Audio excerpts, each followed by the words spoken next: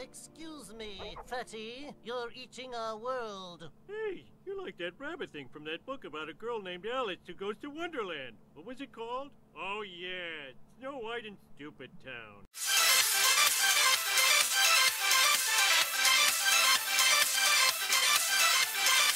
Hello everyone, it is the Almighty Jeff and this is episode 1 of the Simpsons game.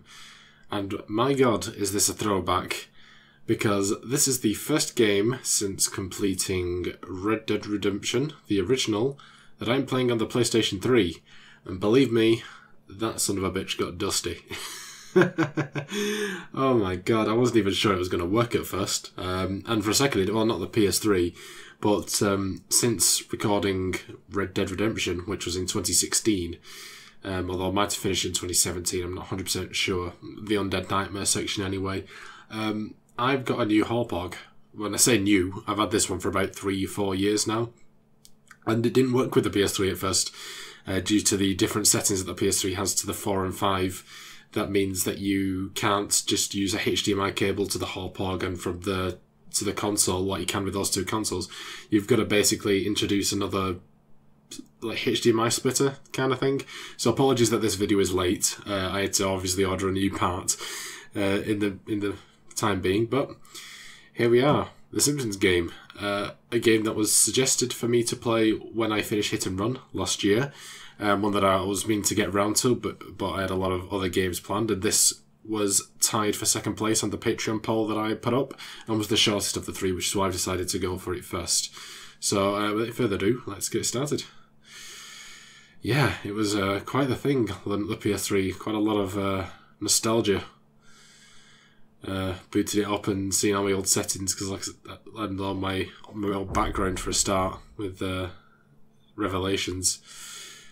Yeah, I'm very excited to get into this. I've not played this game in so long. Like, could be going on maybe 6 or 7 years now. Maybe more than that, I'm not 100% sure. I do love this game quite a lot. I don't love it as much as the Simpsons Hit and Run, and I think that's a viewpoint a lot of people have. I think this one gets overlooked quite a lot. And it is by EA, so, you know, typically people don't have a lot of love for EA, myself included. Annoyingly, it doesn't actually tell you the date that you last played the game, because I was hoping to come up here, and because I was just testing the game to make sure that it worked and everything like that, just to see when it was I last played it. But this is just showing you on that profile how much time you spent, so 4.5 hours, about 50% in the game. So I could just delete that, I suppose. So, yeah. We are going to be playing, well, basically in this game there are 16 levels, ranging in time, amount of time it takes to complete. Not typically that long. I don't think any of them are ever going to really pass 30 minutes, especially in these earlier levels, other than me rambling. They're actually going to be quite short, but I'm just going to do a level per episode, making 16 of those, and there'll be another section at the end that once we reach to it I'll be able to explain more. But I think once you start a new game it just throws you straight into the first chapter. Yes, it does. So yeah, you're gonna have to forgive my PS3 stuttering. It's not quite as like I say, I don't know how to explain it really. It doesn't run quite as smoothly as the PlayStation 5, let's say, although it's a lot quieter than the PS4. Anyway, straight into the action. Our boy Homer, which this is a reference to one of the like a segment of one of the earlier episodes. I can't quite remember the one off the top of my head. But remember that Homer was like a daydream about living in a chocolate world. Excuse me, Fatty. You're eating our world. Hey, you're like that rabbit thing from that book about a girl named Alice who goes to Wonderland. What was it called? Oh yeah, Snow White in Stupid Town. For your information, I am a white chocolate rabbit. Hey, white chocolate's not even chocolate. It doesn't even contain cocoa solid. Well, if I'm It's not a misconception. real White chocolate then is in you fact probably chocolate. wouldn't be interested in eating me. White chocolate. Okay. Maybe you do better in a turn-based RPG. So as you can see, the graphics aren't spectacular. This was released in 2007, so this was just towards the start of the PlayStation 3's life. To the point that this preceded trophies. So there are actually trophies for this game, although on the Xbox version there are achievements. An annoying thing about starting a new game is that it turns off your options, so sorry for the lack of subtitles there, but yeah, it's just awkward in that way. So, yeah, this is old Homer. Yes. So, obviously there's, I should get into pretty big differences when it comes to how you play this game, because this came out on 6 consoles: the PS3, the Xbox 360, the PS2, the Wii, and the DS. Now, the PS3 version and the Xbox 360 version, I'm fairly sure, except for the fact that the Xbox version's got achievements, are exactly the same. So if you're playing this on the PS3 or the Xbox... Alright, okay, Homer, thanks a lot. Playing this on the PS3 or Xbox 360 should be the same. Very different, although the storyline's generally the same and the same layout of most levels. The PS2, the PSP, and the Wii version are also fairly similar to each other, but different to PS3 and the Xbox, and then the DS is its own beast, obviously. And I'm just saying that now, just in case people are watching this and playing at the PS2 version, wondering why collectibles are in different places, or why there are certain parts of a level that aren't in their game but are in this one, because this one's basically a Simpsons game, like, complete edition. Anyway, I've done rambling now. So you get like tutorials and stuff like that. I've never seen anyone wet their pants while jumping. Alright, so we've got double jump and everything. We've got our combat. So I just want to... I'm hitting select at the moment. There's your things to do. When you come to this page, you can see the collectibles and cliches. Now, cliches and collectibles are your collectibles of the game. Homer, Bart, Lisa, and Marge all have their unique actual pickup collectibles, of which you can see Homer's are duff caps, and we'll get to some of those in a second. Cliches can be earned by any character and are exclusive to that mission. And I remember this one being a lot easier to get on the PS2 than the PS3, but the cliche for this level is double jump. And you've got to basically keep double jumping for a while, and eventually you'll get the cliche, I think. There you go. Oh, a double jump, that's real original. So this game, as you will come to see, is very critical of... Well, not critical. You can either class it as critical or a love letter to the video game universe as it is, and it will pay a lot of tribute to several games. And the most in-your-face way of doing that is the fact that one of the collectibles is cliches, of which Comic Book Guy will basically almost make a critique about all the video game cliches. But anyway, yeah, so here's the first Duff bottle cap, one of 5 in this one. It says find them all to unlock a trophy, and that's unfortunately not a PlayStation sense trophy, but there is an open world to this game. And they have sections where you can view trophies for all your characters if you collect all of the collectibles in a level. This is going to be a lot of an easier thing to explain by looking at it, and I'll do that at the end of the episode. So yeah, I wasn't even paying attention there, but yeah, so the Marge fountains in this level are the respawners. Another thing, but you'd think there'd be a cliche for it, but yeah. Anyway, so we've just got number 2. One thing that's always bothered me about this game is the border around the counter thing. It looks so Microsoft Paint. It's ridiculous. Alright. Yeah, you're going to occasionally hear my PS3 with the disc. It's just, you know, it's old. morbidly obese. And I mean morbidly. Thank you, random rabbit. Oh, you're gonna get such an eating. Let's destroy these. I mean, you can basically speedrun. There is not a collectible, but you can basically replay levels from the main menu, and when you select a level, it will display a sort of time limit that it wants you to beat. You don't have to do it, obviously. I think there might be an achievement for it on the Xbox version. I'm not going to show it as part of this Let's Play because it's basically going to end up being like a speedrun of the game. But separate from that, there are a thing called time challenges, but I will show you that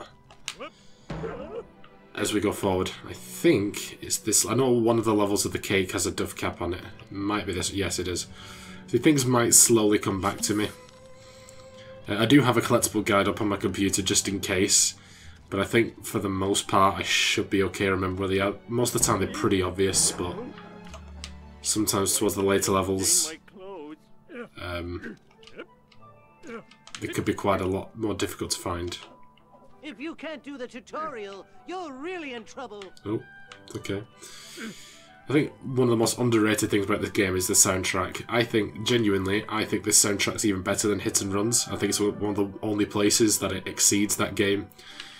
The soundtrack to this game is really, really great.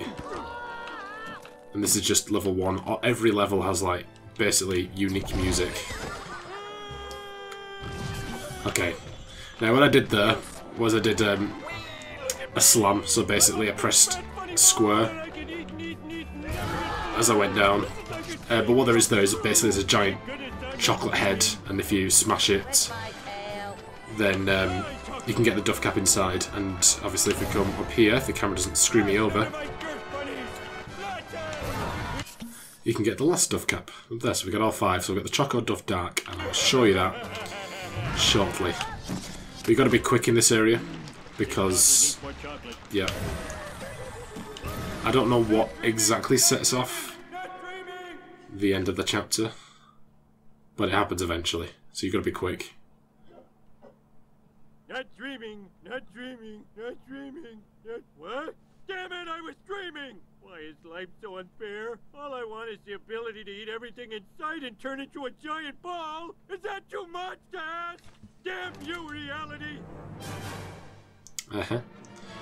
Alright, so there you go, so you can see, so our time, which went on a lot longer because I was basically stood around explaining the basic, like, stuff of the Let's Play.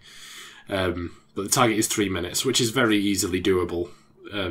I was just rambling a lot through it and taking my time to obviously explain to you guys who might not have played this game before. But yeah, but we're not going to be doing any of those on camera. I might do it in my own time, obviously, but it's basically just replaying the level and trying to do it quicker. There's not much point. But if I'm not mistaken, yes. So now it takes us into the open world of Springfield. So at the moment we could just play as Homer and Bart. We will unlock the ability to play as more characters as we go through. But first I'm going to show you the basic bits of the Simpsons house. This is obviously another step up from Hit and Run, is the fact that in Hit and Run as far as you could explore the front room for the gag and for occasional missions, and that's it. Whereas this is you can fully explore, even though the camera angles are often really awkward. But in every character's room, or in this case for Homer, it's in the garage, you can view all the trophies, and I believe they're actually displayed as well. So you can see our first collectible here, and then it says at the bottom the actual episode that you need to get all the collectibles for to earn it. But we've got the Choco Duff Dark from the Land of Chocolate, so there you go. And because this episode's going to be really short because of how short the level is, I'm going to use this as the one to sort of explain everything else that's going on. So if you come down here, this is where you can select your different outfits that you've unlocked from different episodes. Now, of course, we're not going to have anything for anyone at the moment because we've not seen any variation on the outfits, but you can see you've got Homer's street clothes, Anime Homer, GI Homer, and NeverQuest Homer. You'll see later on in the game, but this is basically the space where you can go to change. And then it'll be the same for all our other characters as well. But if we could, oh yeah, so I know it says unlock match that into her room as if it's not Homer's room as well, but and the same with Lisa there. And here's Bart's, which is very barren. I think this room is way too big to have so little things, but obviously I think Bart's collectibles are posters. Yeah, and they go up all over the wall, so it looks a little less, like, empty in the future, but you'll see things. If we go outside... 2 years seems too long for a cell phone plan. this is the open world Springfield, which is exclusive to... Alright, everyone shut up. Yeah. This is exclusive to the PS3 and Xbox 360 versions, which at the time was the next-gen versions. Throughout the town, as you can see, there are 75 collectibles for all 4 characters, and I'm going to be saving all of them until the very end of the Let's Play, and the reason why I'll explain in the future, just so that I don't unintentionally spoil something. Like, I mean, I assume this game's old enough that it's not really a spoiler, but just in case. The difference between this version and the PS2 version, that's the one I'm going to mostly reference because that was the only other version that I played, is basically you'd start all your missions from the Simpsons home, or in case of the future, there is another location where you start missions from, which is also in this game. And you'd basically go to your marker that automatically start the next episode. Whereas in this version, you actually have to go to the location where it starts. But yeah. Anyway, so that's where we'd be going for next episode, for Mission 2. What I'm going to do is I'm going to back out to the main menu. And we're going to be doing this after every episode. So this is what the real main menu looks like. This is what you'll see every other time you load in. It's just because the first time you go through, it throws you straight into the first mission. So you've got these bonus movies. Those are just trailers, I think. Movies, this will be all the cutscenes that you saw throughout the game. You can rewatch them. Cliches, you can see we've got 1 of 31. That encompasses all the levels, and also in the open world there are a few as well. Episodes and challenges. So this is what we are looking for here. So you can see there are 18. There are 16, and then there's Springfield, and then there's the other location I was talking about. And if you select the mission, you can see we've got Story Replay, which is just Story Replay. And there's a time challenge. Every single regular episode, so not the open world ones, have a time challenge attached to it, which is just basically an extra little task. We're going to be doing the time challenge after we beat the level itself, just because I don't think any of the episodes are going to go on long enough. So I'd rather do them all straight away, just so I don't have to do them all at the end of the Let's Play. So let's just beat the crap out of all these rabbits. We need to defeat 100 before the time runs out. Which isn't too hard at all, really. If you'd stop intercepting my combos. Come on. Oh, I have to admit, most of the time challenges are pretty simple or lazy. Some of them are even exact replays of sections in the levels. I just want you to do it in a time limit, rather than anything new. This is at least somewhat new. And there are some that are actually pretty cool, but most of them are just like pretty naff. But we'll be doing them anyway, because I guess you consider it part of the 100%. Although I don't think they actually make an impact. I think as long as you complete all the levels, get all the collectibles, you'll reach 100%. But I'm not 100% sure. Come on. There we go. So that's the time challenge is done. And again, that would contribute to an achievement if you're playing on Xbox. So, it says the target. That's literally where if you don't get it in that time, you'll lose. So, yeah, I think we've done about everything I want to do for this episode. There will be more things to this game that I will explain as we go through and as we reach them. But without risk of spoiling anything, that's about everything I can cover. So that is where we're going to end it for today. Obviously, this is going to end up being a lot shorter than my usual videos. A lot of them will be. Some of them might even be shorter because I've taken extra time to show you around and see everything as well, and obviously explaining stuff. So expect shorter episodes than usual. They will start to get longer towards the end of the game, but it is what it is. But I hope you guys enjoyed that, and if you did, be sure to stick around. But before I wrap up, let me take a second to thank my amazing patrons. My £5 patrons are Ever the Snake and Ron Hyler. Find links to their channels as well as my other £3 patrons in the description down below, and on screen also you correct to my £1 patrons. Thank you so much, everyone. It is truly appreciated, and it goes a long way to help the channel, so I do thank you a lot for that. And if you wish to become a patron, you can follow the link in the description down below. You don't have to do that because at the end of the day, I hope you guys enjoyed this episode, and if you did, be sure to like and subscribe. I'll see you in the next one. Bye, guys.